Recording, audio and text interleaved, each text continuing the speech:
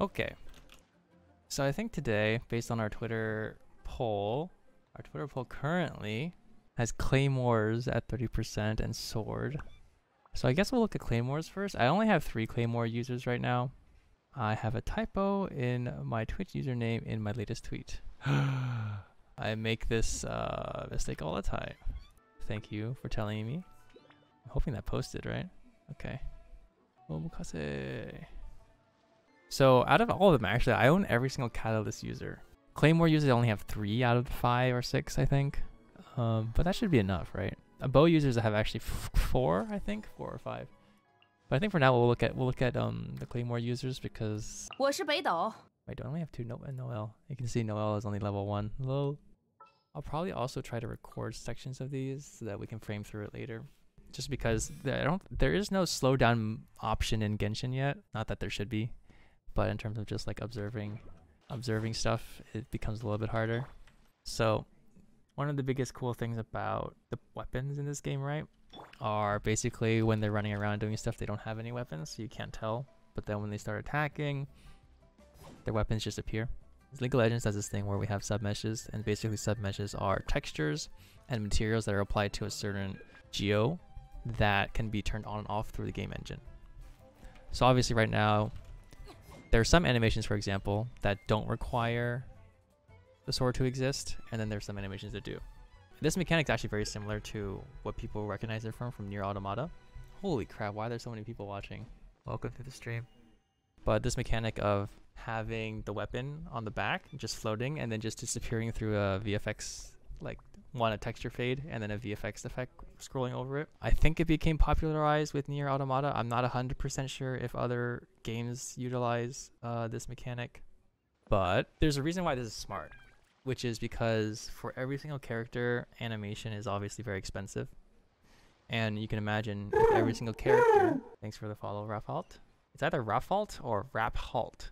Beidou draws a lot of attack animations from Nier Automata, if I recall. Yeah, I mean, it's one of those things for like, if you take any kind of character that has like a weapon. Thank you for the follow. I am Thomas. Thomas.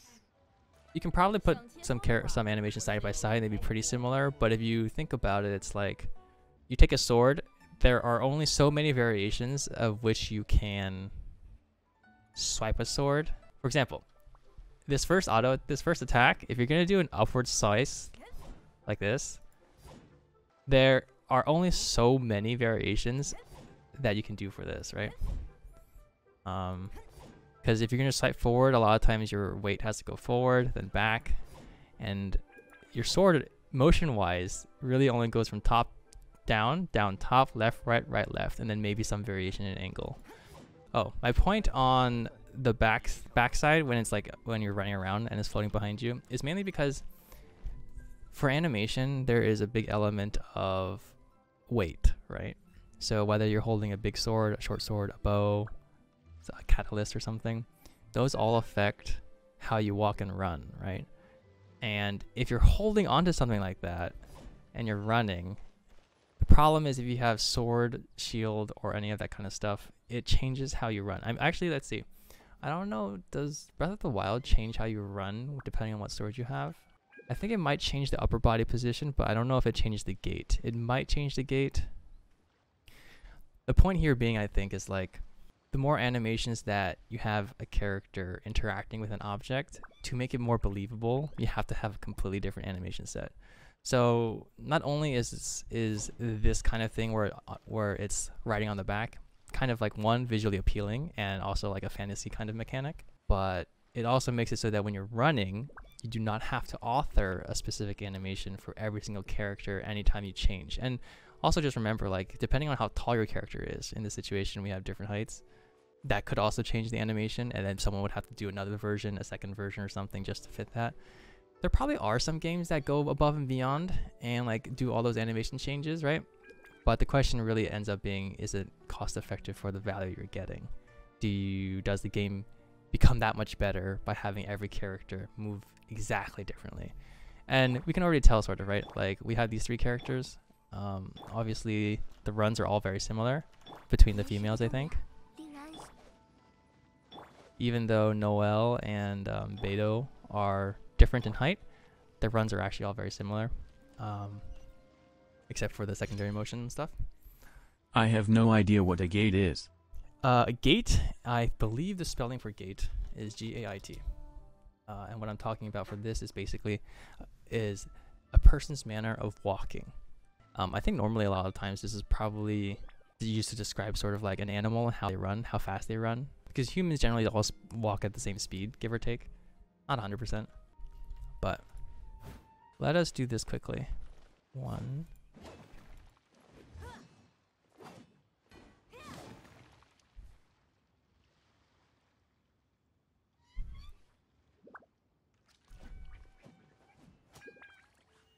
We're going to record this one.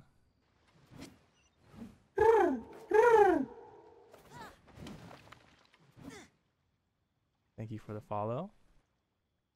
I am Evandal.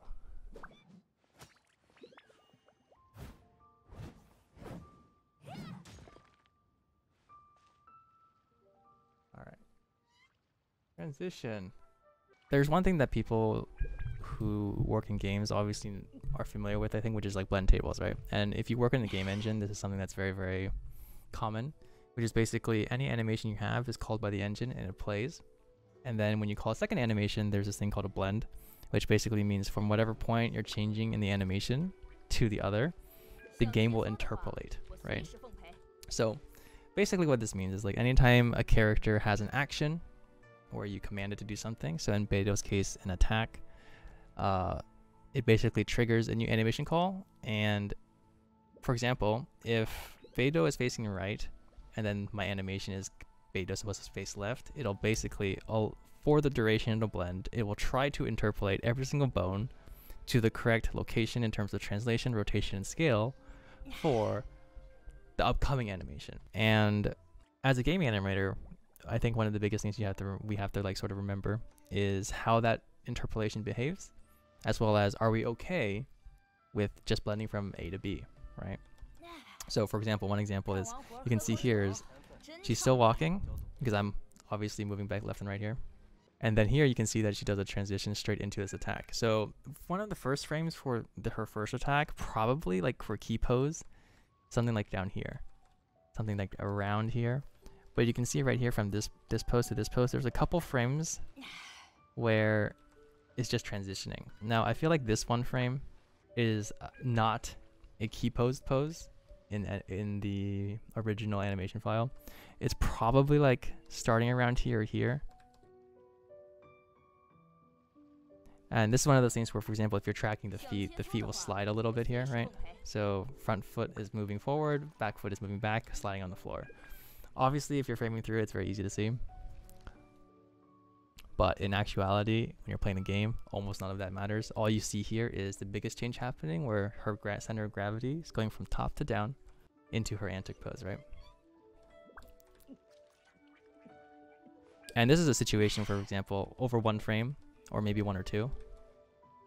Actually, I think this is interesting here. Let's see. So you can see here that the sword phases in over like 2 frames. But also you can see that the sword is already on her back. I don't know if what I'm seeing here, right? We turn on annotation tools. Her sword looks like it's like this.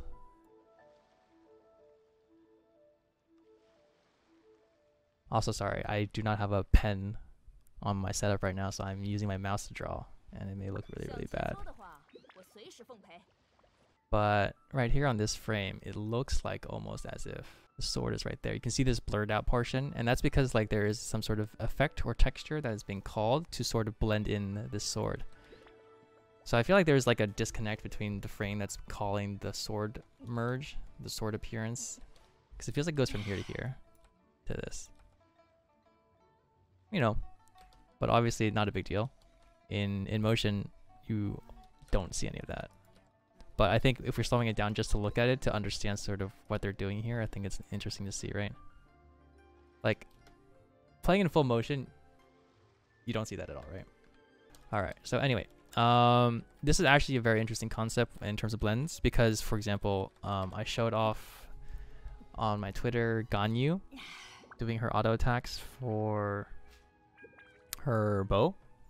And obviously, in most cases, we are chaining all of our attacks as quickly as possible. But at the same time, animators have obviously authored animations that exist for the entirety of the weapon or the motion, right? For Beidou, when she attacks, she has this where she settles, she holds it, and then returns to idle.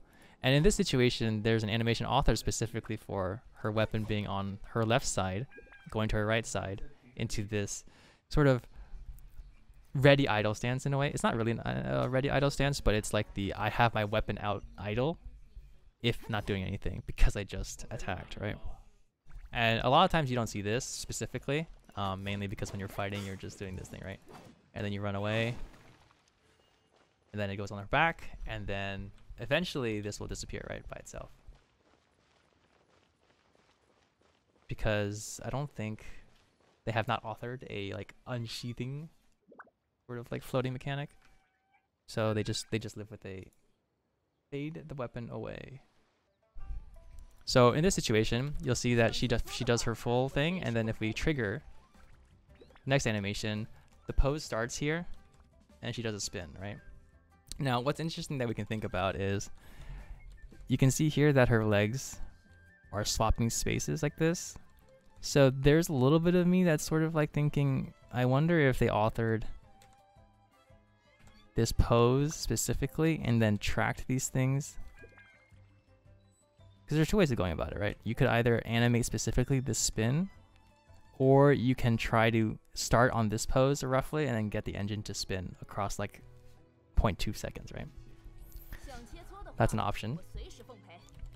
In my opinion, I think normally what happens is you author like one frame here just to make sure that the computer knows you're starting at this orientation, and then you do a couple frame throughs to get this to work.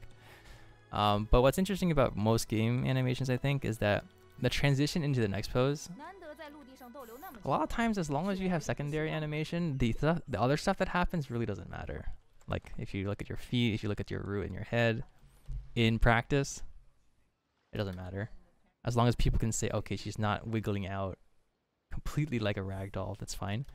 Because what communicates a lot of this spin, I feel like, is if you track these three things, it communicates sort of your character did this motion by spinning this way, right?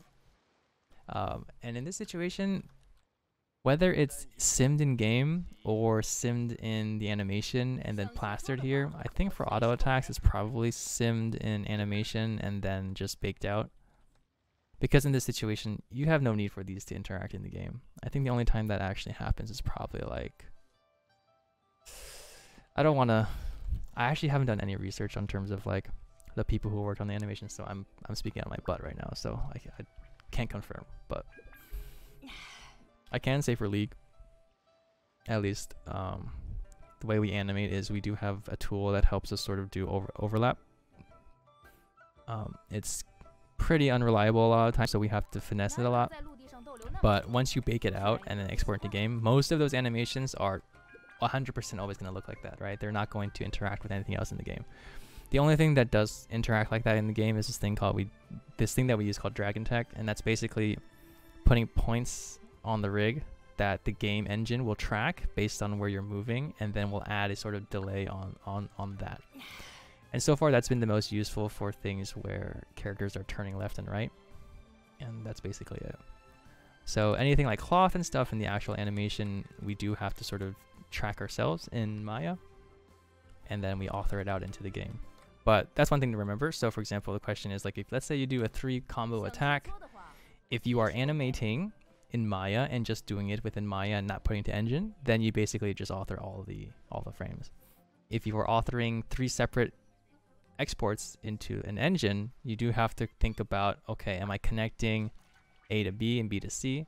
So if my first attack is from right to left, then your next attack should theoretically start on the left side, and then whatever comes following, right? I think what's also very interesting about animation in games and VFX is the animator a lot of times animates the motion, and the VFX artist puts in like this cool like blade swipe, but you can see how like the blade swipe kind of just operates on its own, right?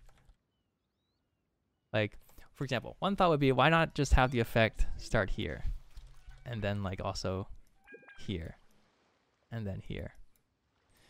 And I feel like the biggest thing is just like in motion, these things don't have to line up because, as we know, motion is the feeling of, oh my god, stop. We don't need everyone to raid this stream, guys. Holy crap. Well, welcome. Thank you, Lovestrut, for raiding. Welcome to the stream. We're just talking about Genshin Impact, looking at some animations. First Claymore users. I'm actually not talking about anything specific about Claymores right now. It's really just some thoughts and reflections on animation, but I appreciate the drop-in, everyone. So yeah, the first thing we were sort of talking about was like animation and VFX don't have to match one to one, right? So there's a saying, I think, which was like basically as long as the eye has something to track, then everything else can work in service to it, right? Yeah, I think, for example, I mean, you ask a lot of VFX artists probably would say like the VFX in Genshin are really clean, really nice. And then animations, I think, as an animator, I would love to see more characters with more unique stuff. But as an animator, I also understand, you know, it takes a lot of time to author all that stuff. But for these characters, they get a lot of mileage on their special sets and things. So I think it's enough. Maybe in the future, maybe MiHoYo will eventually give animation set packs or something. Who knows? Okay, so we see one swipe here, but it's interesting, right? Because we were talking about how basically the leading edge of this weapon doesn't line up with the actual leading edge of this swipe. And I mean, there's a couple of reasons for that. One is like, okay, for gameplay, exactly what is the hitbox? And animation sometimes cannot 100% always show what the hitbox is. But at the same time, if VFX is its own thing, VFX has to sort of prioritize their shapes and their motions. And I think maybe if you really want to polish, maybe you could change this animation pose to have the weapon here and then here possibly. But again, these are all really like small things that don't really matter. Maybe in like film, this is something you would have to keep track of. But when you're doing this attack, you're not tracking this weapon, right? You're tracking this big arc. I guess that would be more important in PvP too, right? In PvP, gameplay is really, really important, so maybe everything has to line up much more, but in something like this, which is PvE, you're just rampaging, hitting stuff, the priority here really is coolness factor, right? So we don't have to go too crazy, is how I feel. But yeah, when it's going like that fast, the only thing you really see is this shape and the fact that this sword is moving. One thing that we can also talk about is sort of like for Beidou, what is she doing for this swipe? There are a couple concepts which is important in animation, right? Animation has a concept called anticipation, follow through, and these are things that help sort of sell weight. In this situation, anything that you have that is heavy, you have to anticipate more in order to transfer energy to make the object move, right?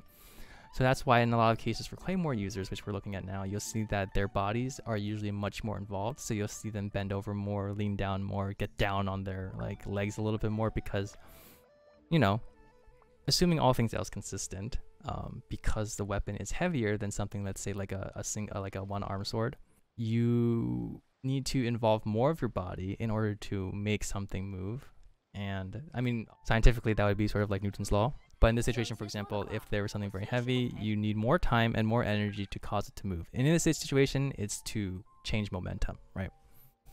So in order to sell weight, you get the character to move into a much more drastic pose, like Beidou here, where she goes very, very low. And the question here is sort of like, what does this pose for Beidou communicate?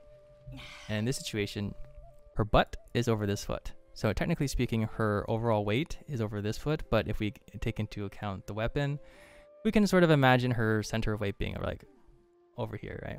Kind of like almost over this foot. So then what she needs to do is she needs to move her weight to the right first, causing this to swipe. Make sense?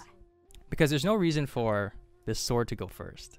when we're animating, there's this core idea of what is leading and what is following. And for inanimate objects, obviously, if you have a person, I'll draw a stick figure, you have a sword, the thing that is causing things to move is this person, not the sword.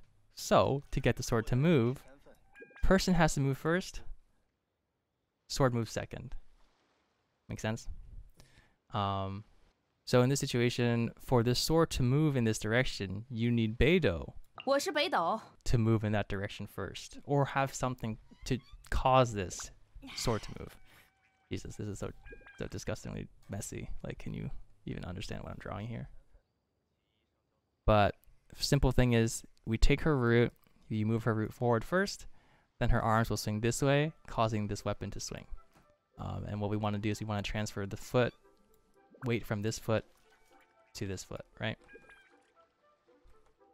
Cool. And you can see here, it's a little bit interesting in this situation because our camera is tracking the center of the character. So unfortunately, if this were to be better, it would be like this would stay here, and then you'd see her whole body go in this direction. But because we are tracking this with her, it's a little bit different, but you get the idea. So you can see that her weight, her butt, is moving forward between these 2 feet, right? And so at this point, instead of being back here, it's in the middle. Cool. And then one thing to note also, for example, if the sword is going to go swipe this way, right, in this arc, then if she is bent forward this way, you're going to want her back. If she's facing this way and she's facing down, you're going to eventually want it to go like this, right? She was going to go back to cause this arch. Woo. But I think what's interesting about this, right, is if it was really heavy and she was just going to finish one auto attack, this pose here is probably the most extreme in terms of her being like, oh, this is very heavy, so I'm countering the weight by pulling back this way as I'm swinging this up. But you'll notice that the immediate frame after, she's already lowering her weight and then facing forward with her shoulder and lowering her upper torso. And this is immediately because she's getting ready to go into the next animation. And so what's interesting about... Thank you for the follow, Noricat. I think what's interesting about this pose here is that it's not just a settle pose. It is a settle pose, but it is also a ready pose for the following thing. It is a very non-passive pose because this has about the same energy as this pose in a way. It's just slightly reversed. That way the transition of energy is a little bit better, a little bit more smooth. If she were to like come this way and then settle on her back foot and all this stuff and relax a lot, then when you cue into the following animation, it feels very like sudden, right? But we have to remember that this pose is not only going to transition into the next attack, but will transition into the I have weapon idle and then sheath, right? But we can sort of break this down as like, this would be like one antic pose. I would say maybe this one would be a passing pose. This would be a hit pose in this situation.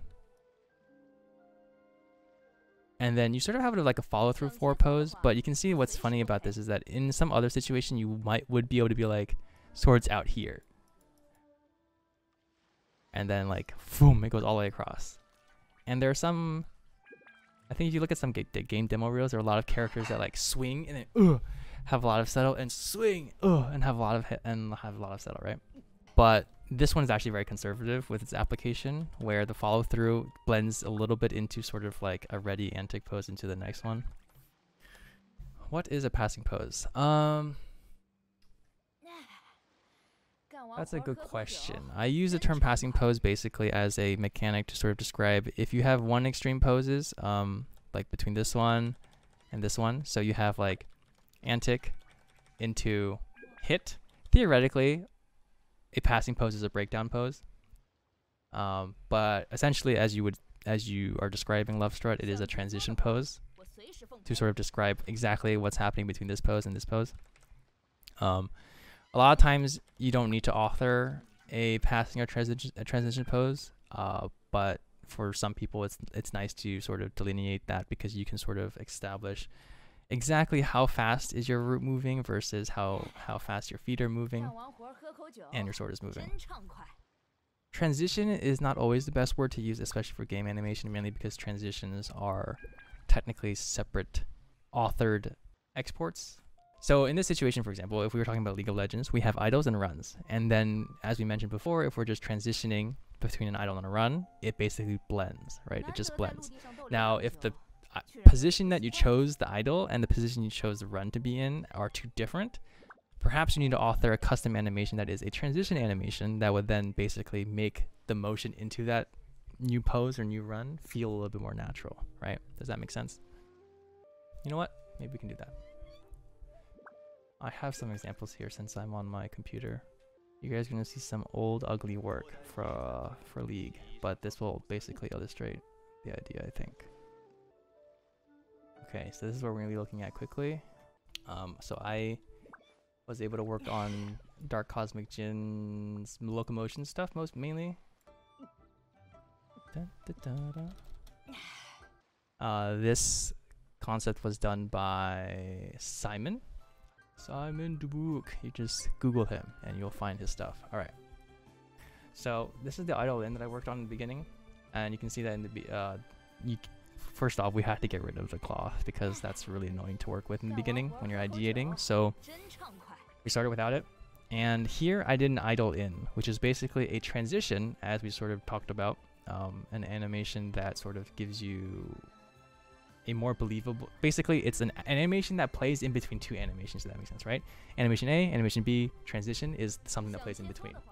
There was a transition that we wanted for Jin, which was basically to sort of communicate that, oh, he has this ability to fly and float because he's from space, right? He's this godly entity that destroys and creates space-time in a way, or planets, right? So this was a very early blocking of his idle in into idle. Now you can see that in his idle compared to his run that I gave him here. They match decently. Like you could transition from A to B pretty well, right? But you can see here that with this idle in, he has a couple extra things baked in, right?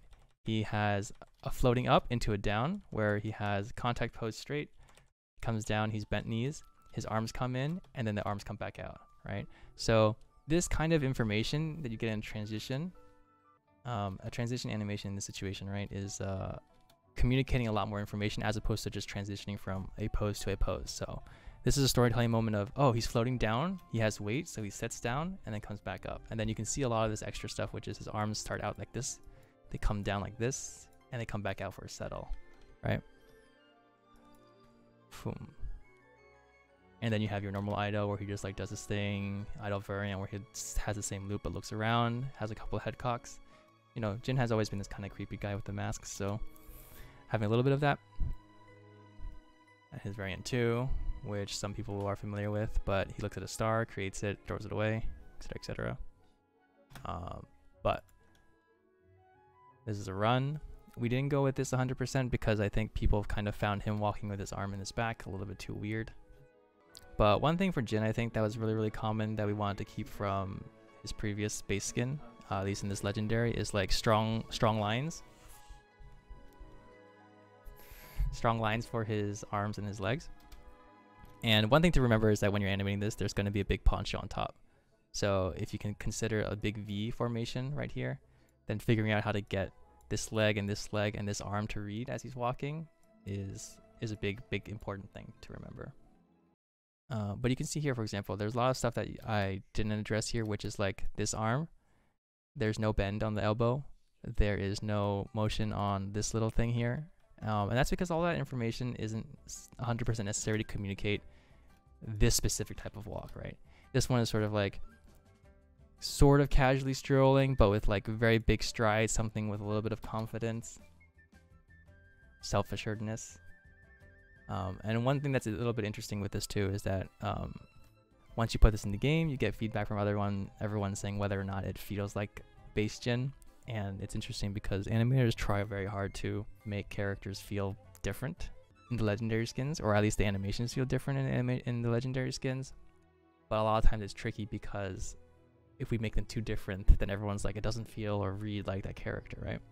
Jin is a little bit easier, I think, because he's very, very unique and has he's like one of the very skinny characters in League, and then has like, you know, okay, he has like a mask face, a big thing here, big pauldron, has very skinny legs and arms, and then I guess anything on top is like maybe cloth. As long as it kind of hits those things, I think you get the green light and it's okay. The run fast is basically the same. This one, again, the arm is back here. The final version obviously doesn't have the arm in the back, but you can tell basically in the situation, the only difference here is he's hunched over a little bit more, facing forward, because when you're running and you're moving faster, you need your weight to be in front of your, basically more in front, right? Running is basically just continuous falling with your legs catching you, right? But then also you can see here that when you're walking, you can choose to do emotions that are a little bit more conserved. When you're running, one thing to note when we're animating these different speed variances ones is that when people are running for our game, it feels good to sort of have more of a bounce, because then you can feel that they're putting effort into each step. So you'll notice that at least for this run versus this run walk, the up down motion like this, woo woo woo woo woo, is not as pronounced. There's that, as well as, for example, the contact points for these are very different. So I would say for the walk here, contact pose like this, it's very straight, very straight. When you go to the run, the contact point is like this, where it's like bent, almost contacting, and this has already pushed off. So in terms of its contact pose here, these are some pretty big differences, and then that basically carries how this kind of run would feel. Honestly, the change in animation is the biggest draw for me with legendaries. I find it hard to even play Soraka without hers on, for example. Cool. No, I appreciate that. That's really nice. I do think that at least for legendaries, animations on the kit is something that people look at a lot. But to my knowledge, I do feel like based on numbers, I think a lot of skins actually do well based on how good their VFX are and sound are compared to the animation recall, at least for 1350s. But Dawnbringer, Nightbringer for Soraka is a very nice skin, mainly because everything was touched and it was quite nice. What is my opinion on knee tracking during runs? So in this situation, if you track knees, we can see that right here.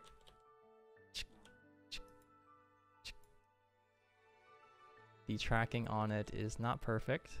The tricky thing with 3D is that 3D has a lot of technical limitations and applications for the work, right? In 2D animation, you basically are in command of every single thing as you're animating, right? So every single fingertip, every single knuckle, every single thing. And essentially when you're drawing, you're just tracking all those things. In real life, obviously things don't happen in perfect arcs. They tend to try to, but real life elasticity and real life, you know, friction and everything causes everything to move as a system. We as animators don't sim our own work if we're keyframing, right? So we have to sort of manage all that stuff ourselves. And in this situation, if we're talking about knee tracking, my philosophy on it is actually don't track knees until you're polishing. And when you're polishing, if you're tracking knees, make sure that the knees 100% follow nice arcs, even if it kind of messes up your leg shape. Now, I'm not saying, for example, if you have a straight, then you should change the straight to not be straight. But if you have a straight, that should be a key pose for your knees, and anything to sort of get your knees to follow a very nice arc or something, and then have really nice spacing so that it like slows in and slows down and stuff. Yeah, you should do it. I think if you can and you can afford to, you should. Because that even gives you more of a 2D feel in that sense, right? Like maybe there's a little bit of elasticity and maybe the straight leg stretches, and as long as it's within reason, it should be fine. What makes an animation in 3D look and feel smooth is if you can look at almost any single point on a character, like let's say the heel, the toe, the knee, the back, the elbow, the wrist, and the tip of the head and the shoulder. If at any point you can track any of these and they're all smooth according to their arc, timing, and spacing, then you're golden. Everything will look and feel very polished, right? This is not counting any of those animations that you do that have to transition over 1 or 2 frames for game impact style. That's a little bit different, but if we're talking about like a run cycle, I'd say it's very valuable. And obviously a polish point. Thank you for the question, Dr. Flapjack. And then we go to haste. And so the biggest thing you can see here actually when we start with this one, this is one of the contact points or a passing pose. And then we go to contact like this. this is a pretty like neutral one where it's like, I guess the leg is like this and the foot's like this, right? You go to the haste. This one is even bigger. It's like, oh, I'm running really fast. And I'm like going really hard. So in this situation, everything is being pushed, right? Because velocity is higher, energy needs to be expended more. So you have something that's slightly more dynamic. And you can even see here that his bounce is even higher, right? And then for home guard, we kind of concepted this thing where he's just floating. The final version is a little bit different from this, but for purposes of communicating the idea that we want basically 3 different runs, a normal one, a fast one, and a really, really fast one, on top of a home guard that he floats, and basically is like moving through planets and space. Then this was that idea. And then we have one extra one, which is a slow.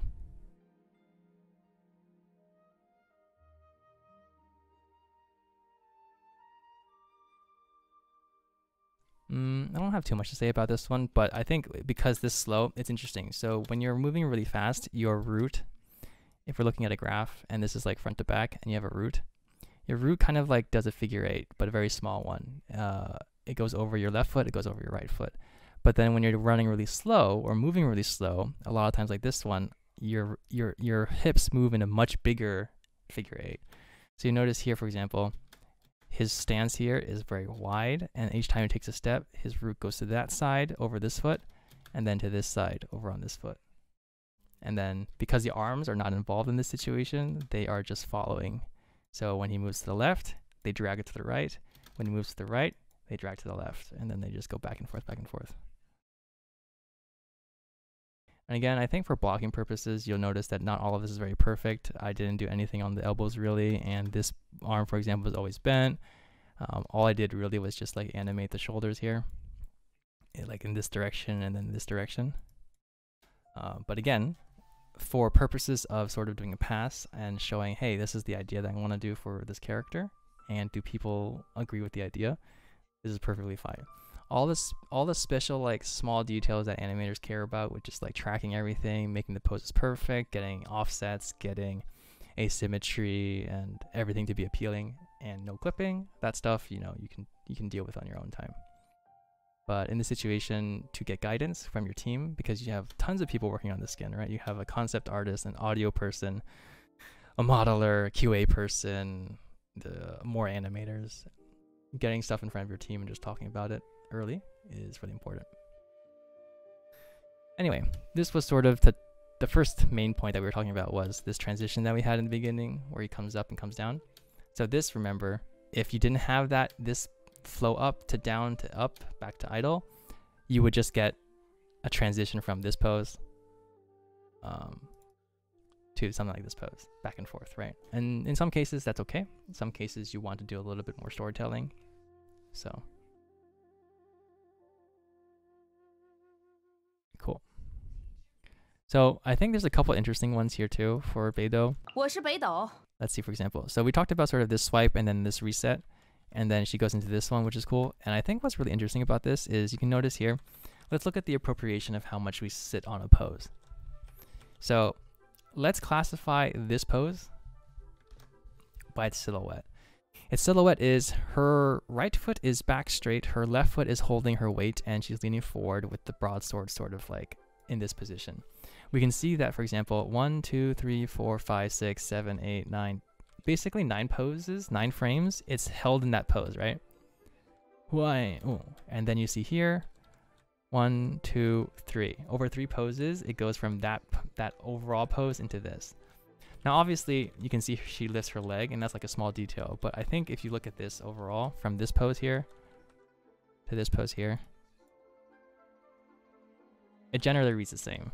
It's definitely, obviously, a little bit different because it's animation, every frame sort of you move, unless it's like film where you can stylize it. But at least in game, the whole point of making it feel like, oh, 9 frames, it's not really moving, means it's storing up energy as it's moving, and then on the release, boom, comes down, right? So if we appropriate, we have 9 frames of sort of like moving hold antic, right into the boom, the follow through, and then the follow through happens of overshooting and settling. So it's like 9 frames over 3 frames over, let's see how long this is. 1, 2, 3, 4, 5, 6, 7, 8, 9, 10, 11, 12, 13, 14, 15, 16, 17, 18, 19, 20. Okay, so about 19. 9, 9, 3, 19.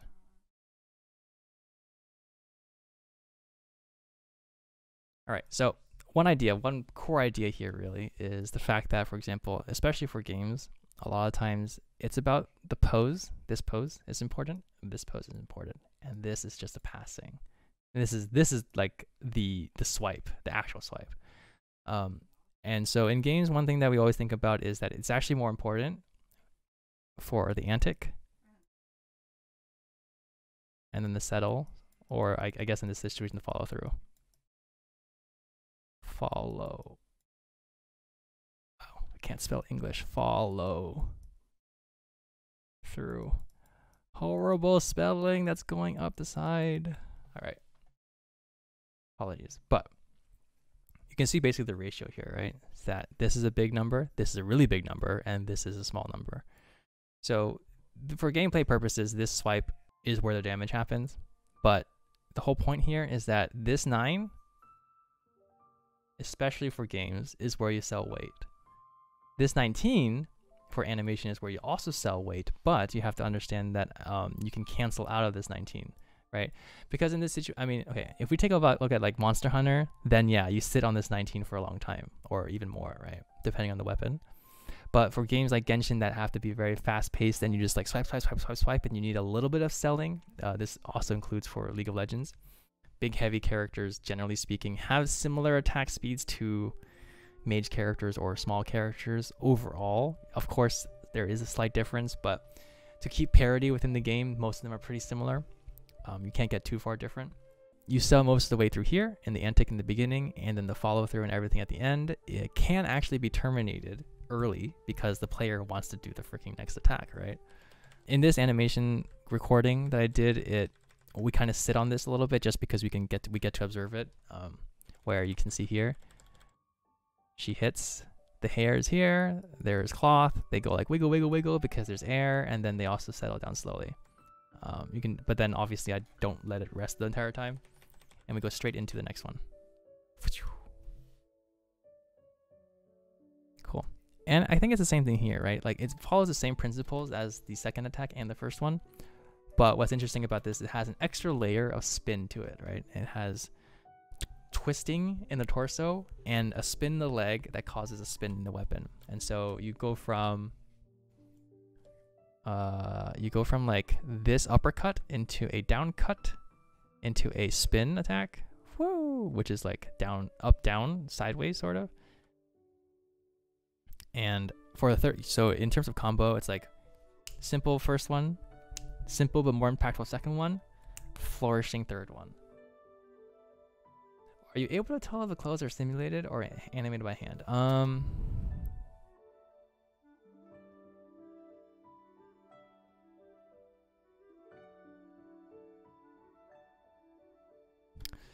It is a mix, in my opinion. These are not 100% simmed, but they are sort of posed at certain points. And it's hard to answer your question, I feel like, in some cases, at least in this situation, mainly because how much simming. For example, some studios have tools that don't sim per se, because simming is a little bit tricky where you have to put it through like a renderer, and then it has to calculate over time and then output something and render it and then give it to you, and then like all the follicles of everything touching any kind of surface will then happen. But Genshin Impact doesn't work that way. Genshin Impact has like a bone here, a bone here, a bone here, and a bone here or something, and maybe there's some tool that kind of calculates offsetting that is applied to it, possible. But in my head, I feel like there is an element of it where, for example, if this was simmed, you would probably see that this cloth is like draped around her foot, but when she spins, it kind of lifts a little bit, and you get like a very nice appealing arc here. I want to say that based on what I see here, because animation style is so anime-esque, that it is like half-half.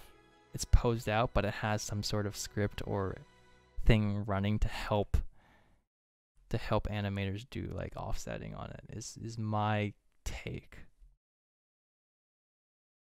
Though I will admit, actually, I could be wrong. I have seen a lot of like Eastern studios, specifically Chinese and Korean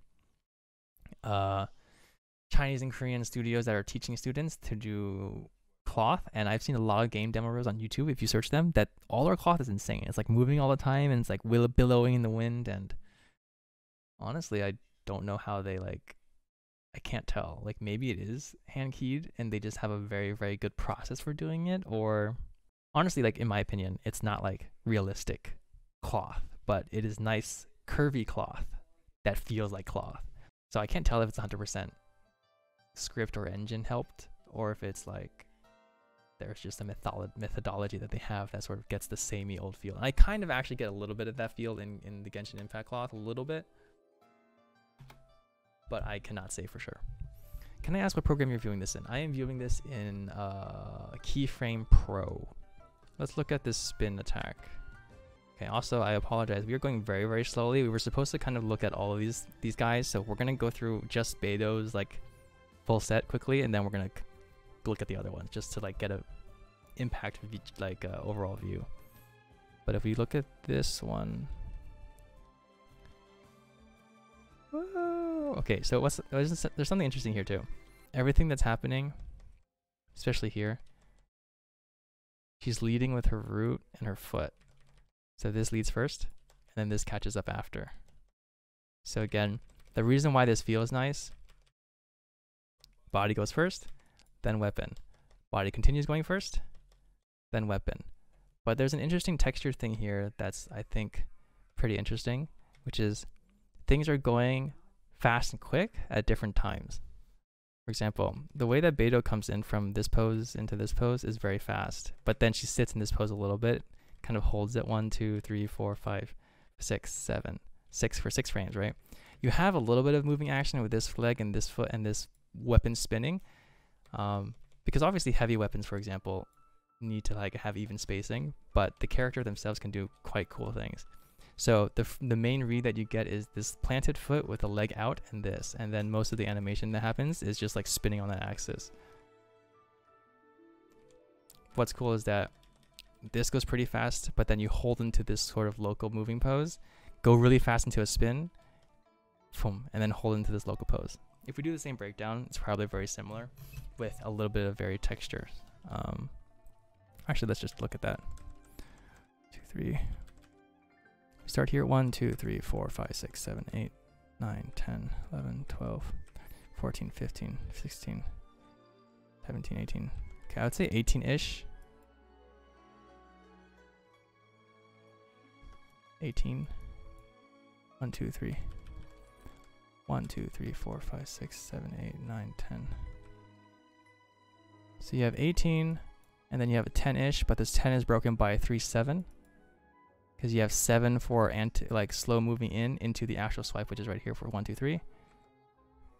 And then you have like 1, 2, 3, 4, 5, 6, 7, 8, 9, 10, 11, 12, 13, 14, 15, 16, 17, 18, 19, 20, 24, 25, 26. Okay, so I had 24.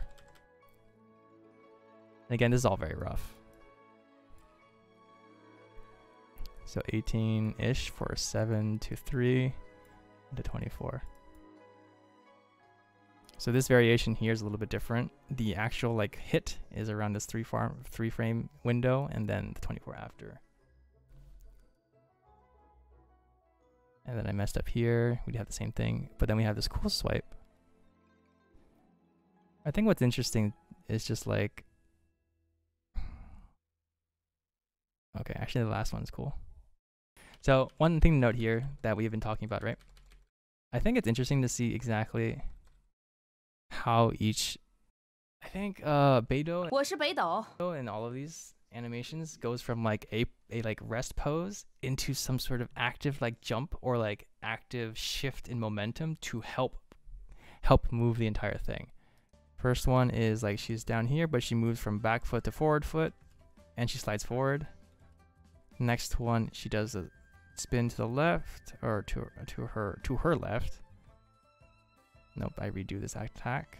Second one, she spins to her left, and then she goes from back foot to forward foot, and really kneels down. This one, she does a spin jump onto her other foot and spins through that, transferring weight into her front foot again. This other one, she does this cool hop actually, from down up hop, shifts forward to go onto her back foot here, and then puts this leg out to catch her weight and say where she's going to go forward. Uses her full body weight to press forward. Her head is actually communicating the direction. Actually, that's one thing that I think is really a small detail that's really nice in animations that people can do, is for the entire character, one of the biggest things that help communicate intention, especially if you are not staring at the face or something, is the head. The head, out of the entire character, communicates what they're thinking. So for example, in this situation, if she was like staring up here and her head was up, you would think that you would imagine or believe that she's going to do something toward the sky, or that's what she's thinking about. But because her head's down, and when she's moving, her head is continuing to go down, it's showing her attention to sort of that direction, right? And also the fact that like her head is still down and her body's still down, that just shows like how much intention is on this down part, right? Obviously, if you wanted to, you could have it actually facing this way as this kind of thing. But there is also sort of a badassness of just like staring down for your like the intention of force, and then everything else happens around you, right? Kind of like not looking at the explosion behind you. But I think it's more clear here where it's like she's facing this way first to the wall, but then you can see intentionally here, the biggest thing that's leading as she does her hop to send the foot forward, her upper torso and head are showing you where she's gonna go, right? The only thing that's happening here is the foot is getting ready to be placed, so it's ready to catch the full attack. This weapon is raising a little bit, but then her upper body for these 3 frames is going first, and then this weapon follows after.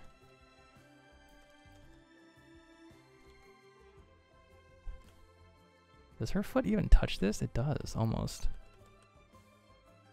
Okay, and the last one that most people like is kicking the weapon and smashing down with it. But let's see. And this is a blending thing. For example, this pose really don't have too much breakdown in terms of the poses that were given to it. So this is just blending, in my opinion, from what I can tell. The engine is just blending from point A to point B. But then at this point, she's facing this direction. So what happens? She's already on her foot. She's going to swing this foot around to kick this up as her body resets to face forward, and then it swings down. So in that sequence, right? Kick. Body starts turning, and then sword comes down. And again, we sort of talked about this before. Sword here. Swipe happens like this, and you'll notice again that the swipe is completely not lined up with this whole thing. But the way that we read this action, right? You read it in that rhythm, right? It goes kick, kick into swipe, kick, swipe, kick, swipe. And so you get a kick with this air wind coming out, which is a very nice touch. But once that beat reads, this swipe, the sword itself is not important. What's important is this big swipe that, you know, takes care of the whole thing, right? But yeah, in this situation for her last attack in her sequence, she does a very interesting spin into a kick onto her weapon. At least from what I can tell, it's a kick on her weapon. Like right here, like dunk, comes up, comes down. I kind of feel like it would be kind of cool, like if we're looking from this angle, right? Obviously, we're normally not looking from this angle, but if she's gonna kick it, I feel like this kind of leg doesn't have to come down like this. It could like stay straight for most of the time, maybe at this angle. And like maybe a little bit. And I think for animation purposes, for me, I would actually like keep it straight here, straight here. When she comes down here, this leg would like kick out a little bit faster. But it may not be the case because she's doing this thing. And there's a very interesting anime thing where you can do where it's like the sword is really big, boom, here, and then you have like the character like up here and its feet are like up or something. The anime thing to do is like 100% of this character's weight is transferred into the sword or something. Dr. Flapjack says, would you simplify the left arm motion during the kick move? It seems a little to bounce left, right, and back left really quickly.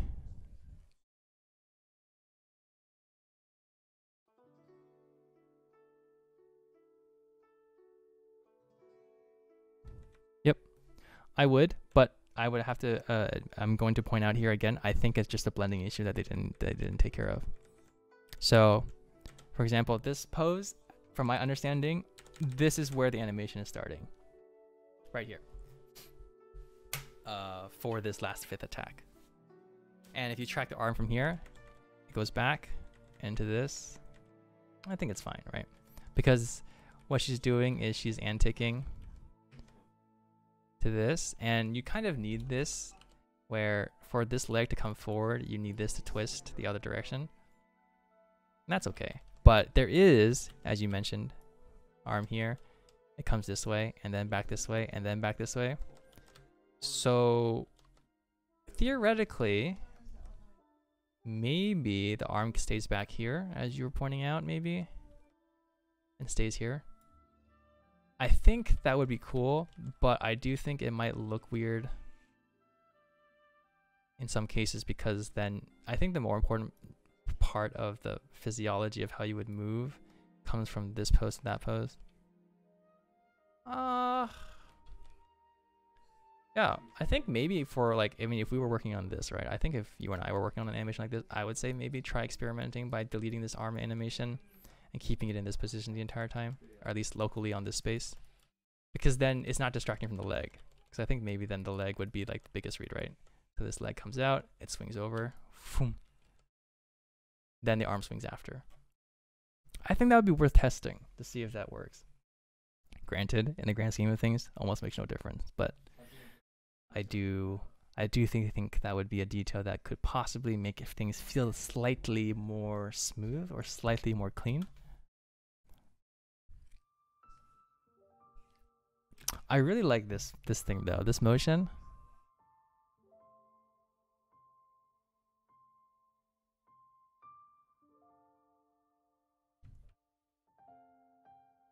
Wow, so cool. So I think one of the reasons why this is cool is because this shows a lot of times when you're doing weight for auto attacks like this, it's sometimes hard to track this weapon's center of mass. And in a lot of cases, because it's attacking so fast, you could just replace it with any kind of weapon that fills this void here.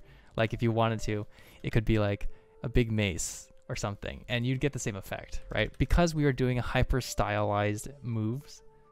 And again, what we're doing here is we're trying to hit believability as opposed to realism, right? Poof. Poof. I think it's hard to sort of really appreciate the small details of the weapon itself. But what's so fun about these sheathing animations is that this is an opportunity where gameplay, it doesn't need to be fast. You just take it slow. And the slower you take it, you're actually able to put in more detail, as in where is it rotating from and all that stuff. Now this is a front view, so it's not a side view, but we can still look at it here. You can see here that the rotation for this thing is all happening around here, which is perfect in my opinion. Yes, it's supposed to be like heavy like this, right?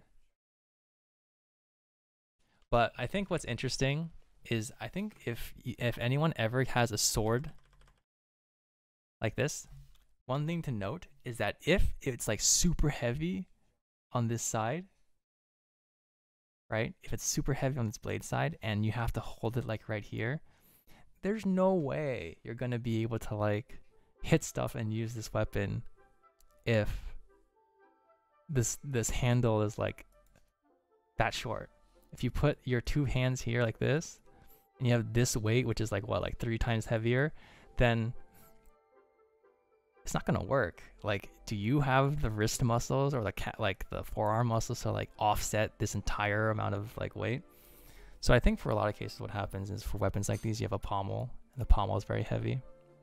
And then this weapon is actually a little bit lighter on this end and heavier nearer to the hilt, which is why I think, for example, if you have a long sword, one of the reasons why you have a sword here is to add weight and balance, as well as obviously having guards for your hands when people were fighting, because then you'd have clashing here, I think. But in a lot of cases, the longer your sword is, the longer you need your hilt to be, right? So that way you can put hands here. But because it's a stylized thing, I think it's just a really nice detail where you can see most of the detail here is like designed around this hilt. And therefore you can assume that sort of like a lot of the weight is around this area. And so when she's spinning, it centers around there. And that's not a detail that you really get from all the other stuff. But on top of that, like you can see that when she's doing it, she's holding it here with this arm and then holding the weight of this side with this hand and basically twirling it around this axis.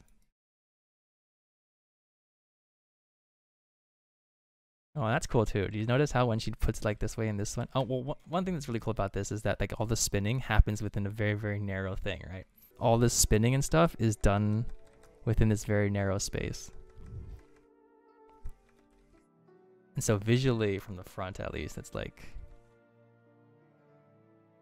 it's very neat. It's very compact.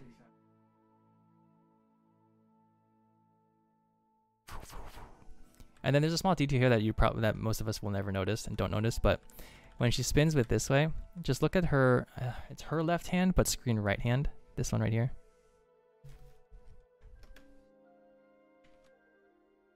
So she lets go of it and her palm is facing to the left side.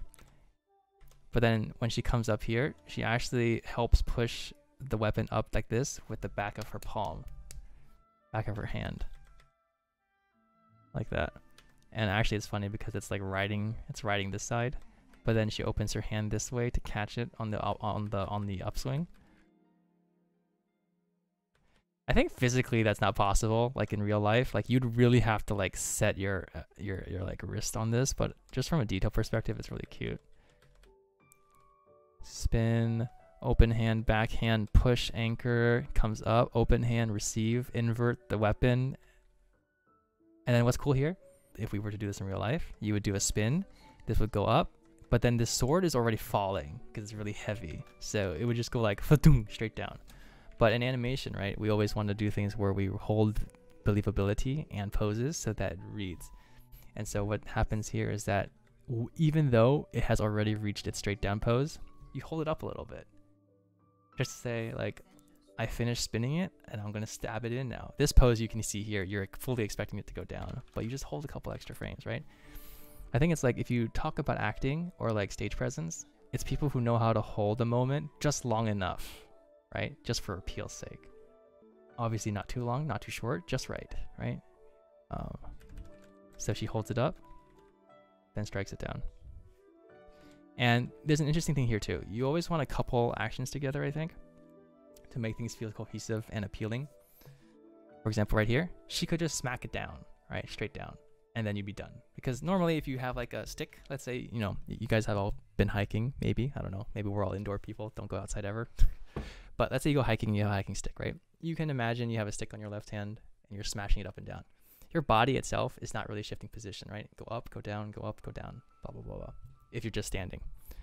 But for us, when we're looking at someone do the same action, you want to feel like it's tied together and not just one thing is moving. When you're taking a recording of someone doing it, you'll notice very, very, very, very minute details of the person like shifting weight, rotating their chest, their clavicle comes up and their hand goes up and the point at which it's touching the stick is like slowly rotating or changing. In animation, because sometimes those small details don't get tracked, if we have to attend to all of those details, one of the biggest things then is just to add a new pose. Like right here, Beidou is like front facing us, her chest is facing this way, she's looking at the sword a little bit, her hand's out here. And then when she smashes it down, she turns this way, hands out, face forward. It's basically just like a inverted pose, kind of. Not really inverted, but just like a new pose, right? Something different. But then you couple that with putting the sword down, and it feels nice, right? Because the whole body is involved. A lot of times if we were to animate just the arm moving or something, then it's like, bleh, it doesn't feel right because everything's too localized, right? KiwiKey asks, KiwiKey TV asks, do you film references for every animation you work on? I do not. I do know a lot of animators at work and friends that do use reference. I personally, well, I should say I do not film reference of myself often. I have before, a couple times. And I think reference is a very, very, very useful tool. It is a good way to, for example, I mean, we can look at game reference, right? Like you can look at a video game and look at their animations that they've done to use it as reference. But the big problem with that is that that is already a distillation of perhaps an interpretation of real life, right? So it simplifies ideas, it changes certain aspects, and also takes stylistic liberties in terms of what they want to do. So real life reference should be done if you are looking for key poses or information to better inform your work and ground it in realism, if that makes sense. It definitely should not be used unless you're rotoscoping for style purposes, in my opinion, to be used as a crutch to one-to-one transfer work or an idea, in my opinion. There are obviously some workflows that I think are fine, where people translate a lot of their work, film themselves, and sort of animate themselves doing something, and then they do another pass and sort of change things to sort of make it feel a little bit better. My role here is not to criticize other people's workflow, because I work my specific way. I don't like recording myself because I hate looking at myself in reference, but it is a very useful tool. And for example, if people learn better by doing that, I think it's perfectly fine. It's perfectly a useful way of animating. If anything, if I have to be honest, I could probably do reference more of myself, because there are situations and there are certain areas of my approach that are weak in terms of understanding fully how body mechanics work. But again, I think if you're still learning or you're still trying, and even I am still learning and trying, try different types of sources of inspiration, different references, different ways of working, and basically just use what works for you. Done. We've looked at Beidou. 我是北斗. Let's quickly look at Chongyun and Noelle.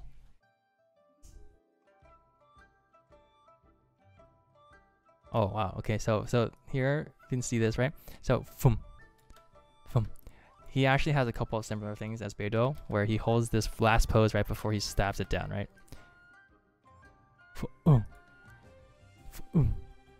But then the way that he brandishes it, like he and Beidou holds it like sideways, I think, and he holds it up. And you have a character that holds like a weapon more up like this usually means that they have more upper body strength to hold it like that for longer. Whereas if a character is holding something like across their body like this, where it's heavy, it means they're weaker upper body, which, I mean, not to say that Chongyun has a more upper body strength than Beidou, but it is definitely more associated with masculine qualities overall, I think. Perfectly fine, I guess. But you'll notice here that when he brandishes it into his put away spot, he does it as like a circle swipe. And he uses his entire body. Do you see how he uses his entire body right there? He's really trying. He's trying hard. He's working hard. Again, remember, we're talking about body leading first, everything follow after. So you can see here, he's gonna swing it on the left side, but that's already okay because it's on the left side, right? So he doesn't have to do too much on that to do whatever. He wants to swing it all the way around. So he shifts his foot over shifts his weight over the appropriate foot, in this case screen right. He shifts his body over in that direction. And then his body has to counteract and continuously lead the upcoming motion to complete the swing. Very cool. All right, but we look at his actual animations. Whoa. He's very forward. He leans very forward, and we talked about head down, head down. He's showing that I'm gonna do this motion. He's facing this way, and at the end, let's look at the vector of his foot. His vector foot is this way, vector foot this way. his root is this way and his body's facing this way. So there's a lot of twist here in the body, which I think is pretty nice. It's a pretty nice detail. But it comes from here. And then he transfers weight onto his back foot and hops up. Nope, he transfers weight onto his front foot, but his front foot goes backwards. As he goes forward to a spin, foot catches himself. It's actually pretty interesting. I feel like a lot of Chongyun's poses are actually quite like dynamic. Maybe this perspective I chose is not that great. I feel like these poses here would look pretty nice from behind and top down, which is the normal cam. But for the first attack was facing backwards. This attack is facing backwards, just on the opposite side. Still in character. Whoa, that is underhand.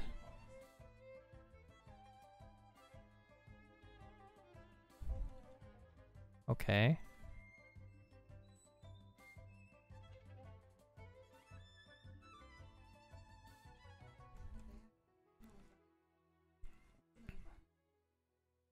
Underhand. That's pretty interesting. So the blade is facing this direction here, and then he brings it around to do an underhand. Whoa! Underhand spin with a jump to double brand it, to like double hand brandish, kick foot contact, kick down. Wow.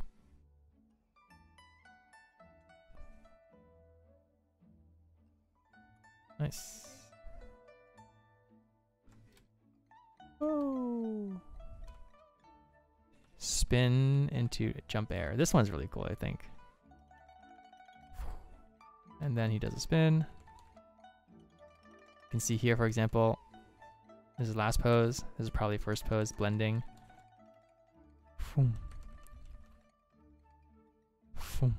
Here, when he does the spin, he's only done a 360 spin, but with VFX helping, this VFX swirl that shows this, it makes it feel like he did some sort of like energy collecting spin thing, boom, that happens a little bit faster. It just helps with clarity. This is one of those concepts for animation that I think is really important, which is like just look at shapes and motion, and those are your strongest bets. So anything that you have on your character that is big and noticeable or easy to read, really understand that that's what people will see. So those are the things that you want to look out for, and if you can make those things be the most impactful, then that's the best. Basically, you want to lead your viewers' eyes. But this is cool because you can notice here he takes his right foot is forward, his left foot comes forward, kicks, steps on his left foot, and he raises his right foot right here. So he's sitting on this foot as dude, he's so flexible. Holy shit. His foot's here. Legs here, straight up here, it's right here. He's basically doing splits. But off this foot, you see it's flat, it's bent. If you wanted to stylize it, you could probably bend a little bit more, where it's like this, and then his root's a little bit lower. And then extension right here, very cool. To a spin, boom.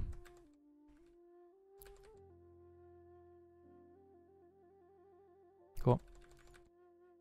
You have contact. Comes down, goes down, and then, I mean, camera shakes, messes everything up, so I can't see, but you can probably assume his root comes down and then back up and a little bit down as he sort of bounces and slides forward, because obviously very heavy.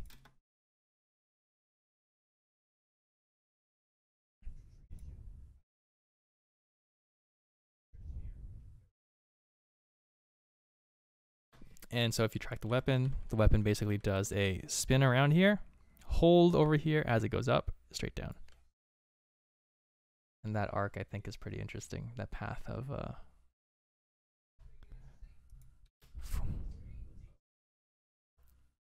cool. And then let's look at Noelle quickly. Wow. Okay, so Noelle is also very different, if we're being perfectly honest. Is the root the same as center of balance? Hey J-Paka, welcome. Root does not equal center of balance. Let us do a diagram. Jesus Christ. Like this. And they're sort of falling over. Okay? God, this picture is horrible. Well, let's explain it this way. So this really shitty stick figure is basically, this is the root. The reason why this is called the root is because in this situation, if we have a character and there's a rig, there will be controls around each like element. Something like this, I guess. Perfect. And this control is normally always called the root, and it's basically where your hips are. This is just, I guess, in this situation, like conventional way of rigging, and it's called that. But in this situation, center of mass sometimes relates to the root, but if we're talking scientifically, center of mass is basically you take this whole character, and where is the center of its mass? Supposedly, like, you know, scientific term of like, you take an amalgamation of something, where is, if you were to throw it in the air and it was to spin, where would it spin from, right? It would be roughly around here, I guess, ish, maybe here, something like that. For example, if you have an object that's like this,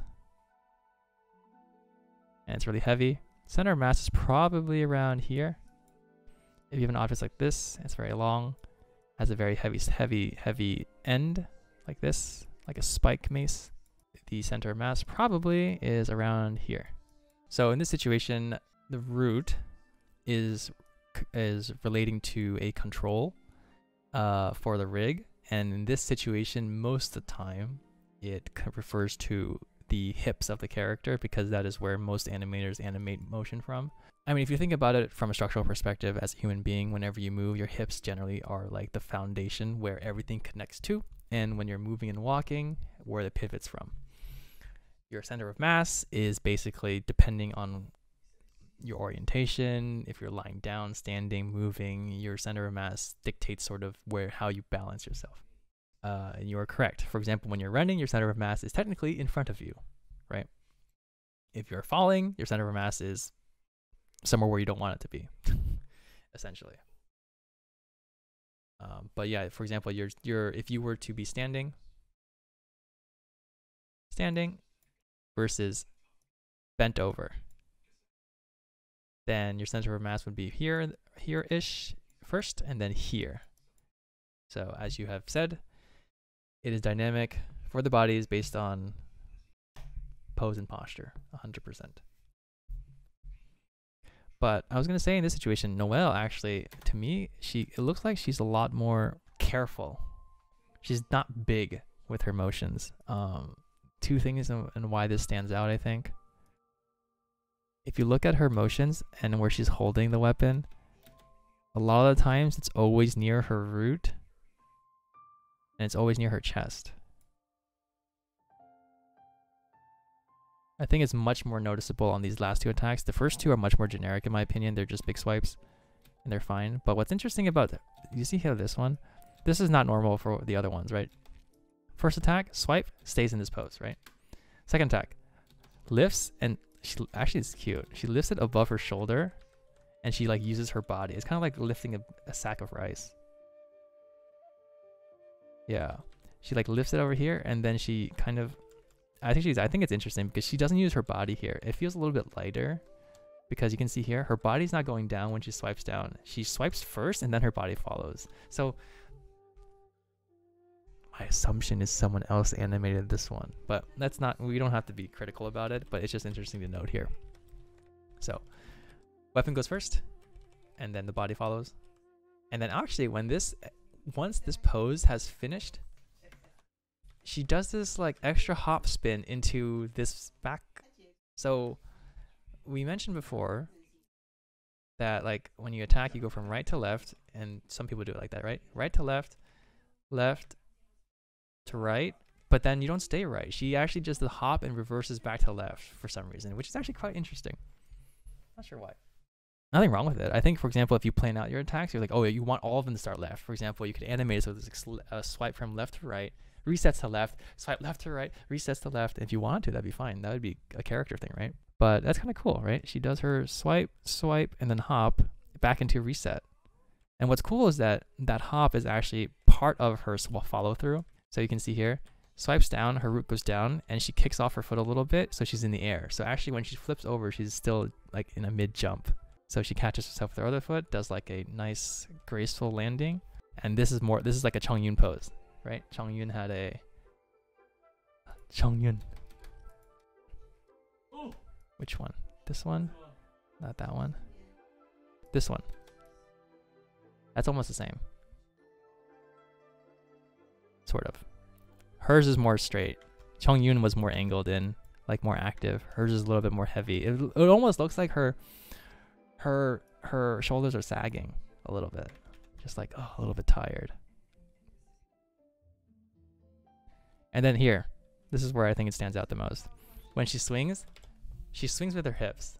It's very hip oriented. Not upper body, not head oriented, very hip. And then we can see she doesn't take her arms out and her weapon's not like on the outside. It like locally stays within her center of mass, and she uses that to rotate the weapon. Boom, right? It's around her hip the entire time, like 1, 2, 3, all the way around. And she spins like that. Boop. Like it doesn't leave her hip area. It's like glued, which is fine. Boom. Is she closing her eyes? She can't see. So scared. I actually have not played Noelle at all, so I don't know anything about her voice line, her character, or her personality. But is she someone that's like scared or like introverted and like shy? Kind of feel like she might be kind of like the Hinata maid, shy maid who wants to be a maid, a knight. Okay. Well, you know, we can't crush a girl's dreams, right? Gotta let them do what they want. All right, so this is really cool because I think most of the other characters don't do this, right? She does this thing, and I think obviously she opens her eyes. Man, she looks so sad, guys. She's like, oh, cool. And then I think the last one too is also, yeah. Okay, guys. Okay, so you see here. First off, this is very common in animation, where I think for a nicer pose, it'd be nice to have like the offset of the hand, and then have some extra finger poses to sort of like make it feel more natural. But as we're driving in animation, there's usually control here, and the control is on the hand, and a lot of times the details of like whether or not your hand wrist is lined up with this thing, like that. This detail is almost not necessary to track, just because everything moves way too quickly. Like, you know, we're spending freaking 2 hours just looking at the like 1.5 characters right now, and most of these animations happen within half a second when you're playing. So, but what's interesting here is that when she's doing this, like Beidou and Chongyun, I think a lot of the times what they do, their swords are out here, as in very active, very involved, and very broad, right? They're like, I'm broadsword user, I'm Claymore user, I'm gonna smack people. Actually, I'm very interested because I don't have a 5-star broadsword user, so I'm very curious as to like what Diluc would be like. So I feel like Diluc might have really cool animations, but I've never seen them. Boom. You can see here, like the sword, where the center of the weight is, it doesn't come out here, right? Like boom, like that. It's literally where her body is the entire time. Which, so these last two autos I think are very interesting because they're actually a little bit different from the first two. 1, 2. They're more close to, this one's a little bit extended, right? Her arm is fully out. And it's also one-handed. So it feels a lot lighter here, right? This makes it feel so much lighter than this one, where her whole body goes with it, and it's also centered around her waist, and then this one too. Boom. You can see that, right? And the thing is, there's nothing wrong with these, right? Like when you're playing, it's still like a Claymore attack. Nothing wrong with it, right? But I think this is where it's like, if you observe and you think about it, like just the fact that there's a variance in timing and spacing, as well as the posing that carries the motion. I think this is exactly what animators have to struggle with and understand as we're working, which I continuously am always trying to understand, because trust me, I did, I never admitted this publicly, but I worked on God King Garen's auto attacks, as well as, oh no, I just worked on his auto attacks, and I don't like them. They're horrible.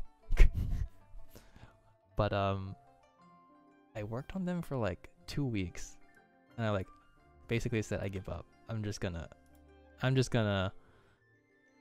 finish this and polish it and just turn it in and just like never look at it again. Garen Autos update. Okay, first off, this is like a semi almost finished version, but this I think is interesting in the sense that like this is work in progress. First off, don't at me. Thank you for the follow, aka Zero Adam. Appreciate it. I think this video that I shared with the team, it was trying to figure out basically how much delay. Let's look at it. Huh. Why did I make this video? I don't quite remember.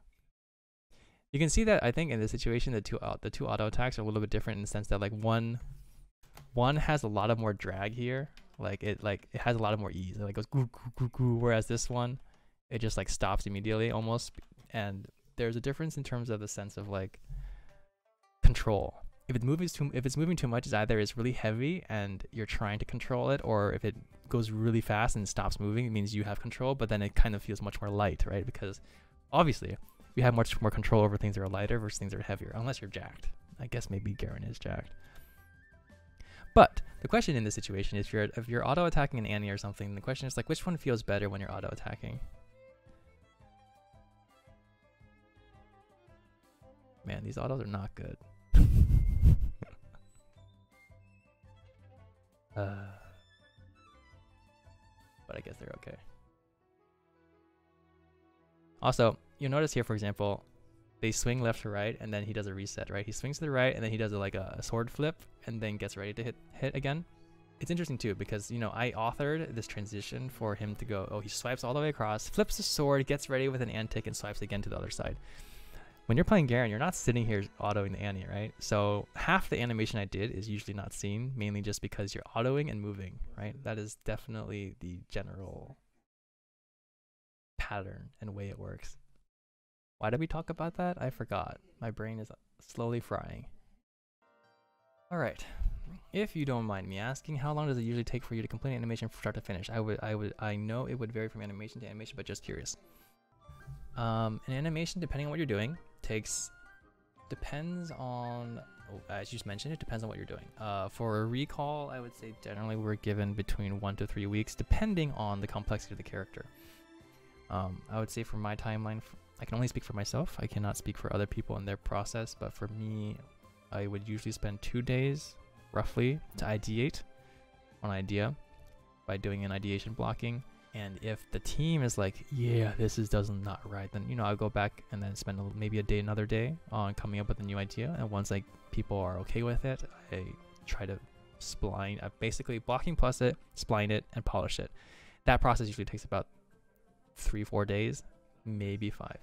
So I would say between a week to 2 weeks for me, generally speaking. When I worked on Xayah and Rakan, Xayah has a lot of extra secondary motion for her Elderwood character skin. Well, her whole character, but the Elderwood skin recall that I worked on, 1, it had props.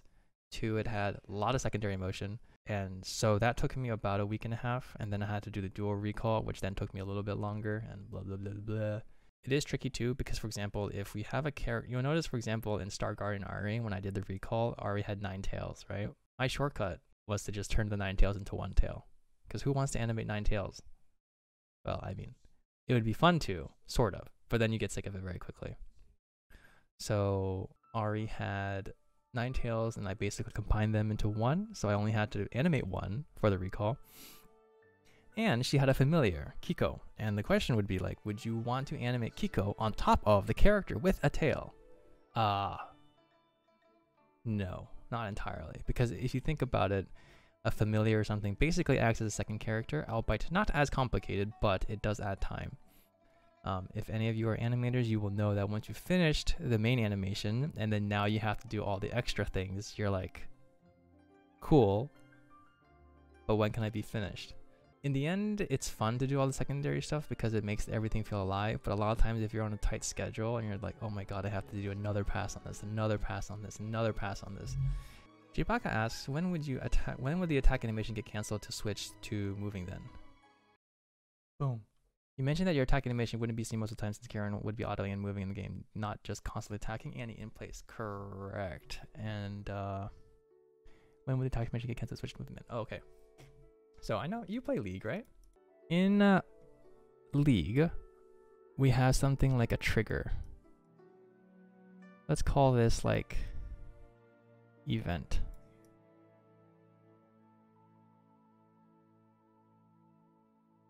Holy shit. I was curious if there was a set cutoff point in the animation when Garen switches to a moving animation. Ah, good question. So I understand the system to a point that I can sort of work with it. I am not someone who dictates these things or designs the animation engine. That is something that we are given. So I can only give my sort of impression of how it works because it is a black box and League is a very old game. But, so we have an event and this event will trigger something. And let's call this attack. Please excuse my mouse handwriting. Attack. All right. And I guess we could color it like green.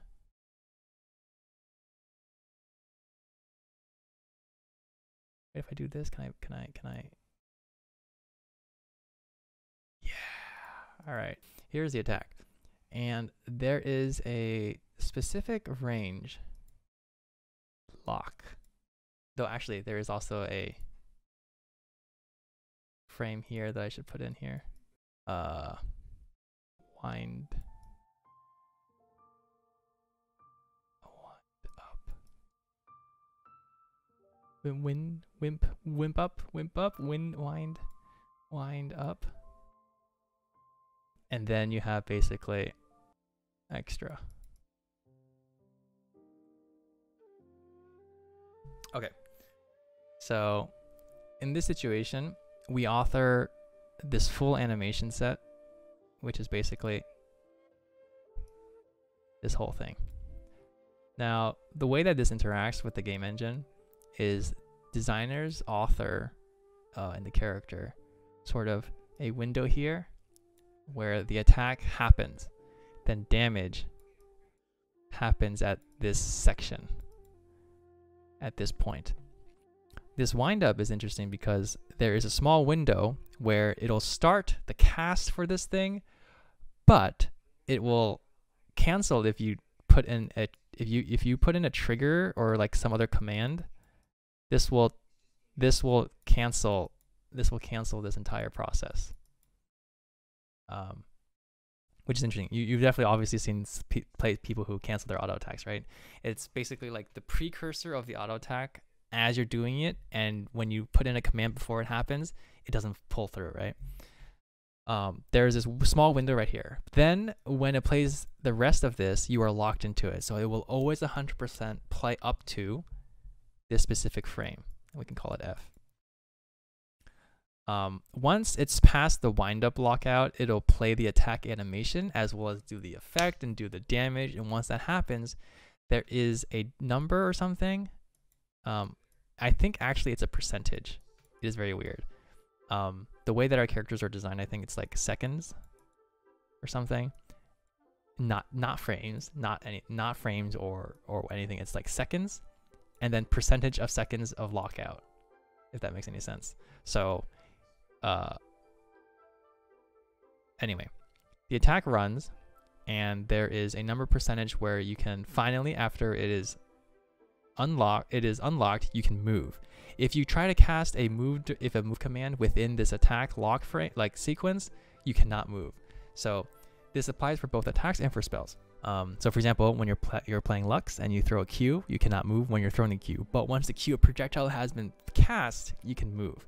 When you're ulting, you cannot move while ulting, but once the ult has actually fired, you can move. Now, a lot of times, just going straight into a run from this point into a run doesn't look good. It looks ugly. So animators are always like, okay, you've just done this big heavy attack and now you want to run, or you want to go back to idle. But again, for things that move, animators want things to take time. And so a lot of times we author the full attack where you go back to idle or you go back to run.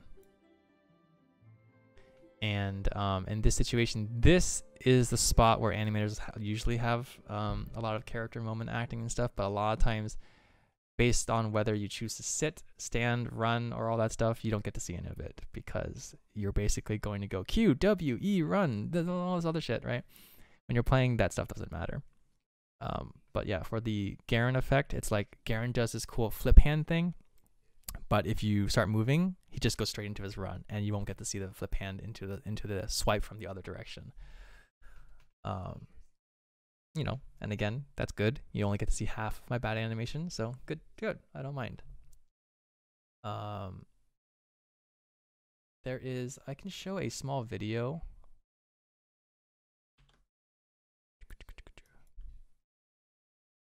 Let us look at a video here.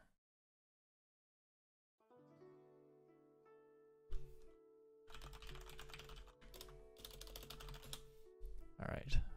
We've been streaming for a bit. My voice is getting worse and worse right now.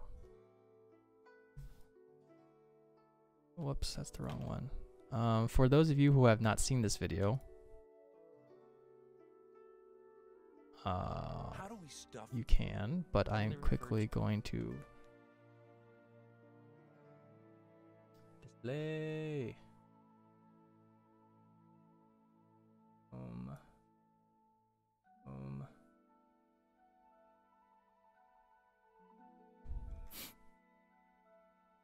Does this change for each champ as well? I assume these windows also change as characters increase attack speed. Correct. It is different for every champion. It is coded differently. I mean, obviously some champions probably are coded the same, but technically it's unique for everyone. And yes, it probably does scale with attack speed. Alright, so I think it's this video. But if you haven't seen this, I basically go over my process for Omega Squad Veigar, and I believe there's a section. Please tell me I do. Yep.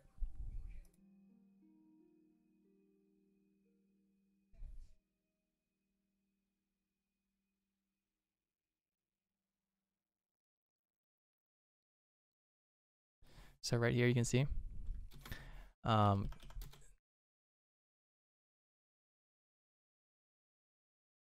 you'll notice that, for example, when you do a spell cast,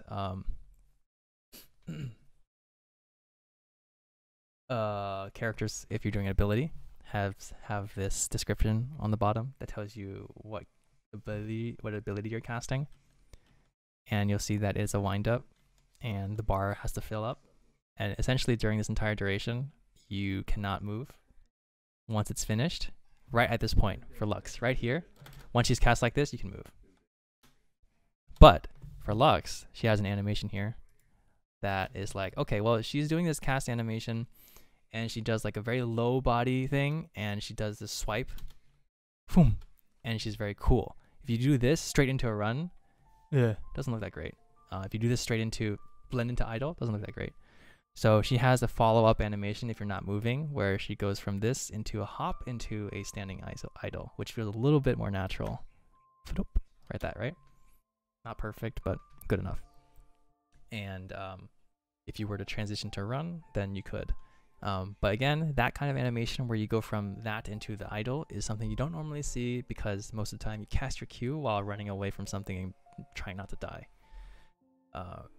So in game and in practice, it's not something you see normally. But for the character whole like polished element, it's to sort of tie everything together and make it look nice. I think also there's an example that we were talking about, I guess, for Stargarden Ari.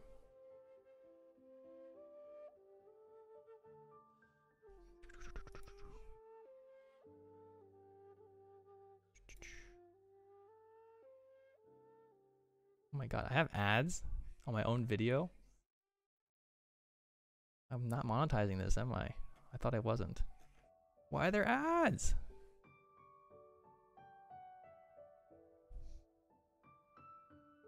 Okay, cool. So I explained this a little bit. Actually, I guess we can watch this portion. I'm gonna mute Genshin for a bit. And we're going to listen to Past Me for a little bit.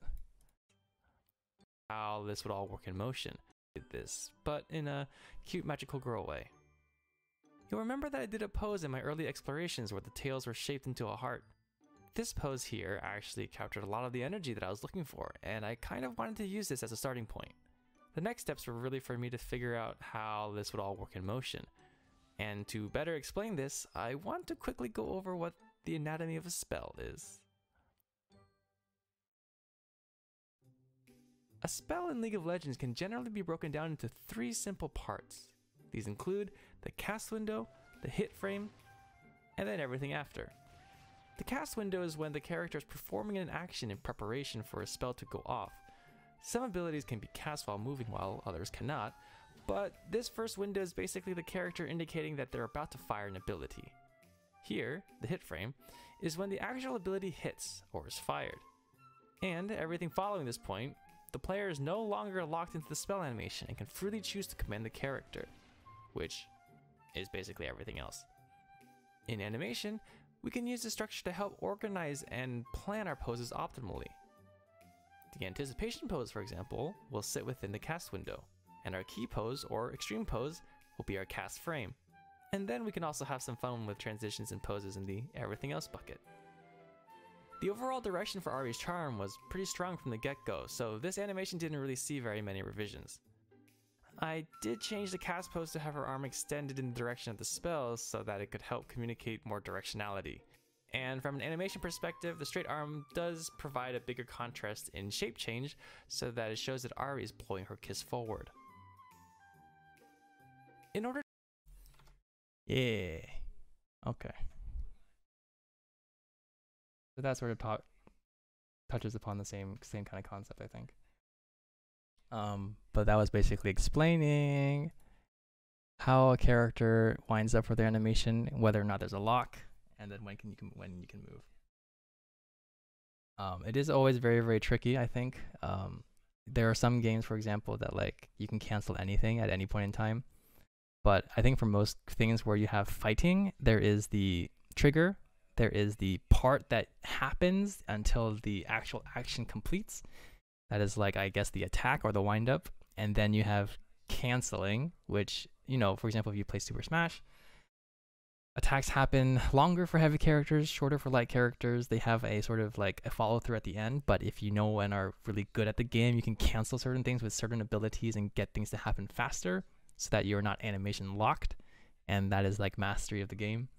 Animators are always like, oh my god, they're canceling my animation. They don't get to see all the cool stuff, blah, blah, blah, blah, blah. But you know, even for Genshin Impact, the moment you hit the click button and she's doing the wind up for her action, she's just gonna do it, right? And then once she's done whatever she needs to do for the swipe, you just keep spamming the left click until she can do the next thing, right?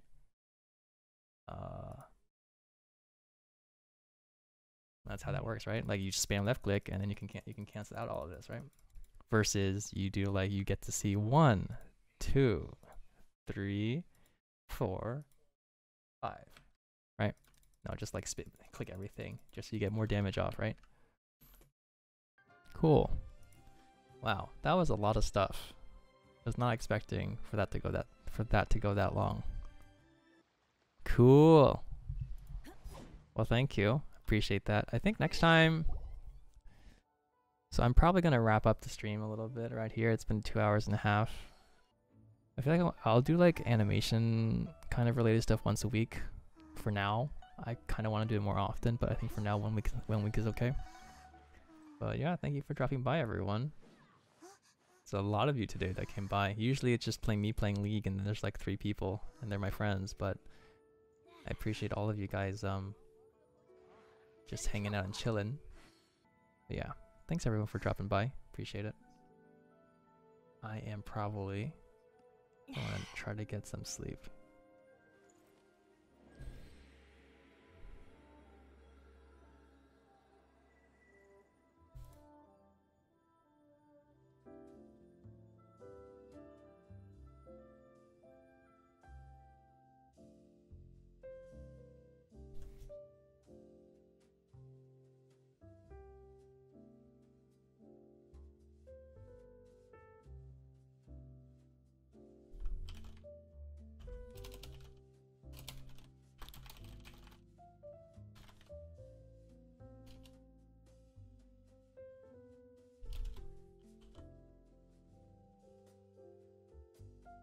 Actually, psych.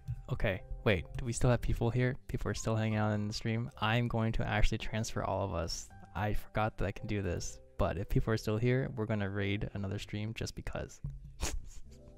I need to do this more often. I don't normally have this many people, so we're going to try raiding. But whoever is left, we're going to figure this out. It's my first time doing it, but we only have one person on my list right now that I am following. So we're just going to go over to Soju. Soju is a friend of mine at Riot. She is a concept artist and she does amazing work. I think she's playing Apex Legends. So sorry for the whiplash in game content. We are going into first person shooter now, but let's do it.